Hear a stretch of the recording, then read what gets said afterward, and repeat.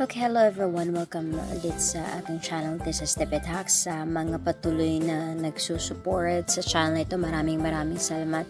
Sa mga bago lang dito, welcome sa ating channel. At yung channel na ito ay magpapatulong sa inyo on how to have affordable deals or promos. Ito yung Click app ng 7-Eleven. So every time you open the app, okay, let's open it up again.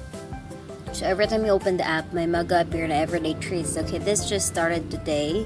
So nag-start lang siya ngayon June 10. So whether you choose balloon, star, or heart, it's your choice. Okay, and then magpapakaki. So you want 15 pesos off a select this Supreme ice cream. Okay, so yan, I just want to introduce to you what is the Click app is for. This is for 7-Eleven. Dito kasi sa amin, we have several 7-Eleven neighbor stores. So whenever we'd like to buy something, available lang siya 24/7. So yung app, you can buy load, you can buy load, pay bills, and add e-money, parang coins, Gcash, and Paymaya.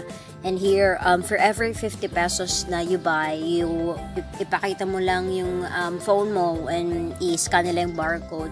And then you'll have 1 point for every 50 pesos. Pero minsan may mga promos sila na if you buy that item, you'll be given 5 click points. So, ano ba yung gagawin mo doon sa 68.08 points mo?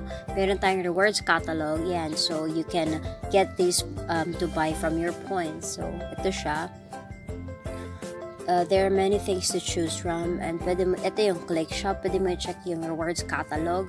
Ito siya. So you can buy fried chicken, big bite. So here you can buy with your points, so you don't need cash to buy things. So ito pwede kang bumili with 35 points.